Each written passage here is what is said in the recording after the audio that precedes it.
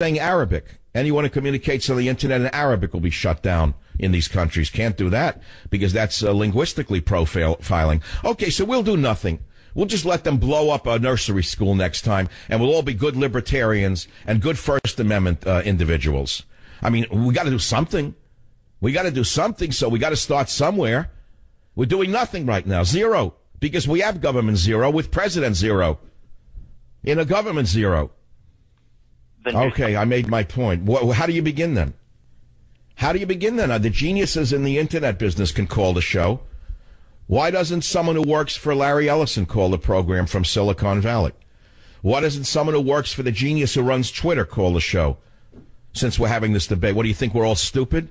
You think we don't want to see your companies closed down for you having permitted these people to communicate on your highways, which by the way, you didn't create. Incidentally, all you trillionaires, you didn't create these information superhighways. They were created with federal funds. Did you know that? Taxpayer money created these superhighways. These are just the robber barons of our time who stepped in like the wildcatters they are, the internet wildcatters, and capitalized on the flow of oil, so to speak. And I think it's time to get these robber barons to control the superhighways that were given to them. I'll be back. Join the Savage Nation. Call now, 855-400-SAVAGE, 855-400-7282. Savage. The Savage Nation is sponsored by SwissAmerica.com, the only company I trust to protect my wealth and financial future. Call 1-800-289-26. It never fails to amaze me how stupid listeners can be. Here's a Facebook posting. It says, "It is your job as a political talk show host to watch the debate. I usually listen to your show, but because you have no comment on the GOP debate and can't talk about it, since you didn't watch it, I'm tuning you out today." What have I been talking about, Doris? For an hour now. I got the germ of the debate, Doris. What's wrong with these people? They make up their minds. They don't even know what they're talking about. Now, Keith on WABC is calling. He has a great point. Keith, make it now. Hey, Mike, yeah. About what Trump said on the internet, he's 100% right. These websites like Facebook, Twitter, Instagram, I mean, they should have people on there that are monitoring this stuff. I mean, they take down your pictures, but they don't... Thank you. They censored me. Excuse me, Mark Zuckerberg's little girl minions took down pictures that I posted on my Facebook account last week showing you what the Islamo-fascists were actually doing. They censored me. Why don't they censor the Islamo-fascists? Which side is Zuckerberg on? They should censor them. On top of that, I mean, we have or should have people in the FBI that are like network security specialists. I mean, you would think that they could track the IP. I'm sure they do, but they don't have enough of them, number one. What I think they need to do is have a special draft, not a generalized draft, because we don't need everyone. I think they need to draft computer experts into the military tomorrow. I think there needs to be a specialized selective service call-up of any computer-savvy young man or young woman between the ages of 18 and, let's say, whatever. It doesn't matter what the age group is. From age 18 on, they need to be drafted into the military immediately and put into the cyber divisions of the United States military at some command post somewhere deep in the bowels of America. Now, get them to do something useful for America. And then we may have a chance of fighting the Islamo-fascists. I'm not kidding you what I just said. I didn't do it for effect. We don't need a generalized call-up. We don't need 3 to 4 million people to go onto the front lines. We need only a few 100,000 computer-savvy people. They're never going to enlist in the military. We need to draft them immediately. A targeted selective service draft. Just as we now have targeted chemotherapeutic agents, we need to target selective citizens for the selective service. That's Michael Savage's idea. Exciting radio talk show, The Savage Nation. Talk radio for the thinking person. Home of borders, language, culture. And here he is, Michael Savage. I would certainly be open to closing areas where we are at war with somebody. I sure as hell don't want to let people that want to kill us and kill our nation use our internet. Yes, sir, I am. All right, then they attacked him for saying that, and of course, predictably, Rand Paul the doxied libertarian jumps down his throat, telling him that he's wrong, that it's not constitutional, blah, blah, blah. So I came up with something in the last hour that's unique to the discussion, excuse me, and that is this. Not only should we target certain portions of the world for a blackout of the internet, turn it off completely, but I think we have to go several steps beyond that. And I said that the Selective Service should select computer-savvy young people and draft them into the U.S. military. China has a huge, huge underground facility, I understand, with young, cyber-savvy individuals who are on the internet all the time, trying to penetrate various aspects of our government and spy on us, hurt us, shut down military computers, etc. I'm sure we have such divisions in the military, or we wouldn't even be functioning, but we don't have enough. We don't have a cyber army.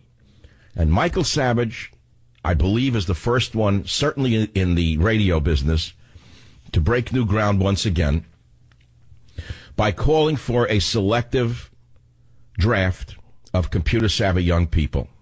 Don't ask them if they want to join. Force them to join. It doesn't matter how many lawyers they get. Override the lawyers. 18 years or up, you're going to be drafted if you're a computer expert. You're going into the military. You're going to fight this war on Islamic fascism, and you're going to do it immediately, whether you want to or not. We're at war. They're at war.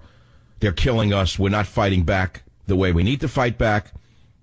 And so I'm asking you in the audience, is this an idea that you would approve of? And if not, why not? Should the Selective Service select computer-savvy young people and draft them into the military? I'm talking about a selective service, not a broad-scale draft. We don't need 4 million people in the military right now. We're not putting them on the ground to fight ISIS. Number one, it wouldn't work. Number two, we don't need them. All we need is a real wartime leader to bomb them into the Stone Age.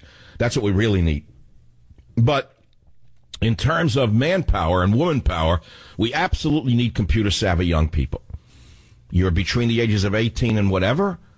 You grew up. You know how to use the internet. You're a whiz kid. You're going into the military.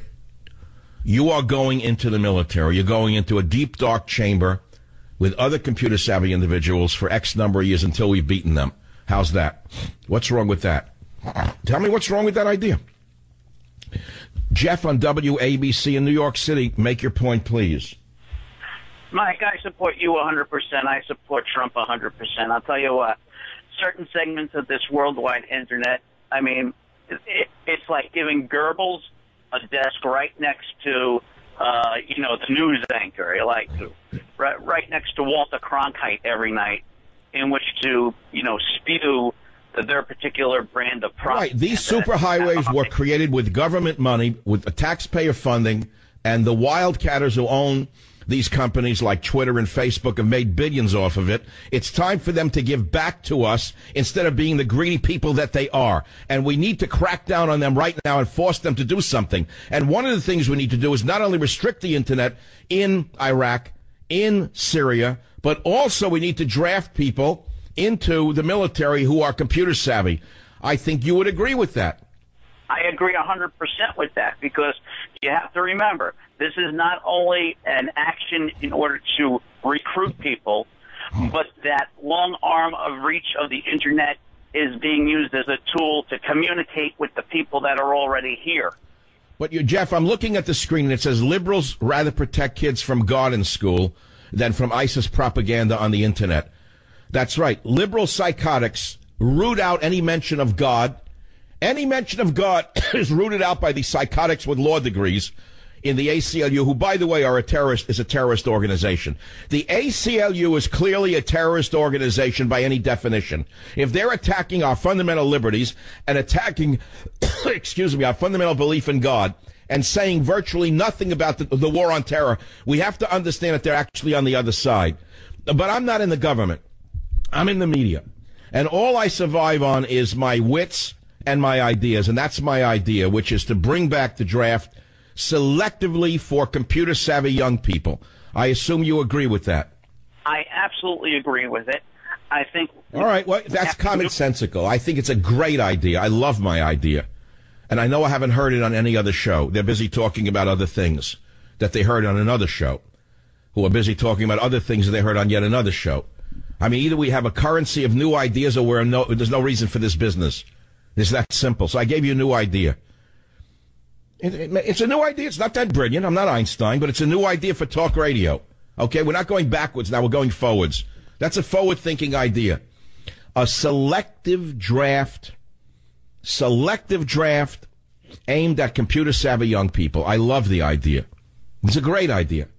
Draft a couple of 100,000, give them to all branches of the military. Give them some basic training in a boot camp so they at least learn how to fire a rifle if they need to. They may love it. They may feel better than they felt in their entire life instead of being pampered and babied by some psycho parent somewhere. B.O.B. Radio. Joe, you're up on the Savage Nation. What's on your mind? Hi, Mike. Thanks for taking my call. I think it's a terrific idea. I'm a 25-year Navy vet myself, and I've always thought that young people should go in the military anyway in this country for at least a couple of years. But we've got to fight the war where the war is being fought, and that's on the internet and in cyberspace. So I just think it's a terrific idea. Right, because if we said bring back the draft, that could be debated because we do not need 4 million people all of a sudden. We don't have the infrastructure. It was all destroyed by the liberals who took our great military bases and gave them to their friends to develop them into real estate. Look at Feinstein's backyard with the Presidio. Take a look at what Feinstein, Boxer, and Pelosi have done to the Presidio military base. They've turned it into a liberal playground. And if you think people haven't made fortunes on that transfer of property, you're mistaken. I can name the hotels that they've built on these properties, etc. But the fact is, we don't even have the infrastructure to house all of these millions that we do not need. We only need a few 100,000, and that infrastructure is very easily created. Thank you. I'm giving you a copy of Government Zero. This idea is not in Government Zero. This idea will be in another form at another time. Right now, you have it for free. It's gone out into the internet of talk radio, the airwaves, rather, of talk radio. And I hope it circulates and percolates. And I hope that people in the Republican Party who really care about this country steal my idea. Steal my idea and don't give me credit for it. I don't care. Just run with the idea. Make believe it's yours. Maybe Rubio could steal it. The child candidate. If I had to look at that moron smiling for one more second, I would say either the guy is a dunce. I've never seen anything like this. He smiled when he came on the stage like it was a child reciting Hickory Dickory Dock in the first grade. Here I am, Marco Rubio. I'm so smart, I'm going to be the president. I had my teeth brushed and my hair brushed last night. Don't my new shoes look so shiny? I'm Marco Rubio. I want to be president. Hickory Dickory Dock. The mouse ran up the clock. The clock struck 1 and Rubio ran down. Hickory Dickory Dock. Yeah, that's a candidate. He's the only one on the stage that I wouldn't vote for. The one handpicked by Larry Ellison and Myron from Las Vegas. I forget Myron's last name. The one who owns the big hotels, the gambling casinos. Myron, the Republican. I don't know his name. I'm sorry. I know he's very important and very rich. A Republican from Las Vegas. What's his name, Robert? No one knows. No one knows anything in radio. You have to look it up. The big hotel magnate, Sheldon Adelson, not Myron, sorry. Shelley Boy. Shelley Boy picked Rubio because Rubio is for open borders, and Shelley needs cheap labor. Period. End of story. My opinion. He's the Republican. Democrat Ellison picked Rubio, put a lot of money behind him, a lot of manpower, a lot of intelligence. Why? Because he wants cheap labor. He wants cheap labor. There aren't enough yachts on the planet for Ellison. There isn't enough money on the earth for Ellison or Adelson. And so they want cheaper labor. They want to melt the country down even further. Instead of giving American IT workers their jobs back, they'd rather bring them in from India because they work for half the price. It's that simple. It's that simple. It's not more complicated than that. That's who the H-1B visas were given to. That's simple. Michael on WBAP, and join me while you can for the remaining days. Go ahead, please. Yes, I think it'd be hard to implement because of the fact that you could draft them in there, but then to try to make them think and try to get them to be productive would be difficult. I think you'd have to do more financial style incentives rather than It may be difficult, but the babies could be forced to actually do something.